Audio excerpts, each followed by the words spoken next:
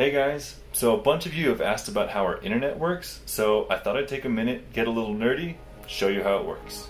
So the basic story is that we get our internet by satellite, and this is the daily satellite schedule for today. So this big orange block here is DISCUS, or the Defense Satellite Communication System. It's a satellite network put out by the US military that they graciously let us use. It's definitely the fastest satellite we have, but it only lasts about 5 hours a day. The next here, this blue box, is Skynet. This is the original communications system for the South Pole Station. It's really slow. It's good for writing emails, not much else. Lastly, we have SPTR, or Spitter. Basically, this satellite system is run by NASA. It's used by the International Space Station.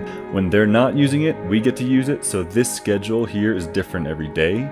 Sometimes we get a nice solid block like this is. Sometimes we just get a half hour here and a half hour here, and then that's it. But yeah, that's how we connect to the rest of the world.